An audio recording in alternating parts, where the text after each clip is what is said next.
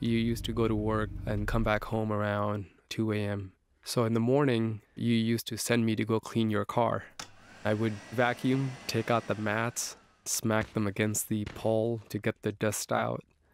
And then I was maybe 14, 15, and I was doing that, and a kid from the neighborhood just began making fun of me. Hey, cab boy, taxi boy.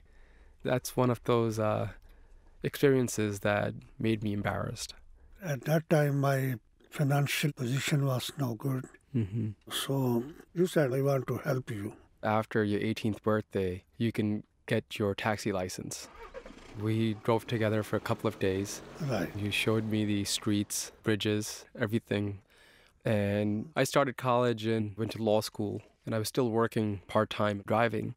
And then I began working for a federal district court judge.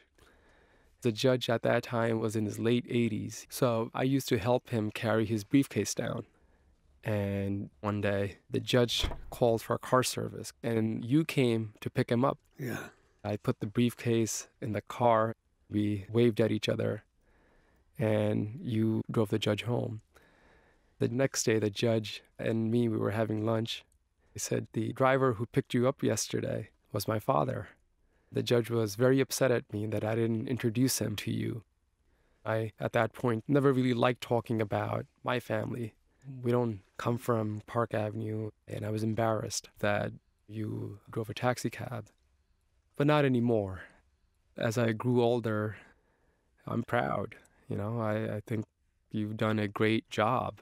The bottom line is this.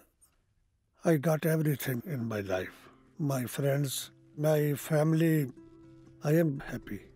And in my life, if I can emulate that by a fraction, I would think that I've lived a good life.